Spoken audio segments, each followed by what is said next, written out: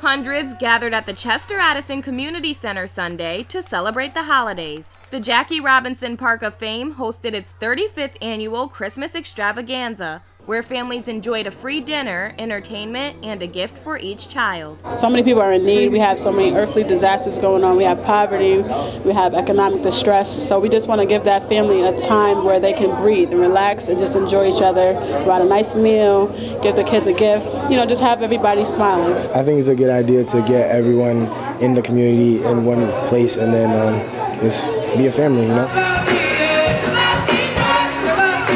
A lot of kids that come here and come to this program, they're not going to get much for Christmas. So to expect that they know they're going to see Santa today or sit on the lap instead of going to the mall paying $25 for a photo, that makes a big difference in their life and the impact. Like my niece is 4 and she was ecstatic to come because of the point that they said Santa's going to be here. I've always felt that it's up to it's an obligation of the people that are more fortunate to help the less fortunate. And this is just one way of doing it. You really got to help your neighbor.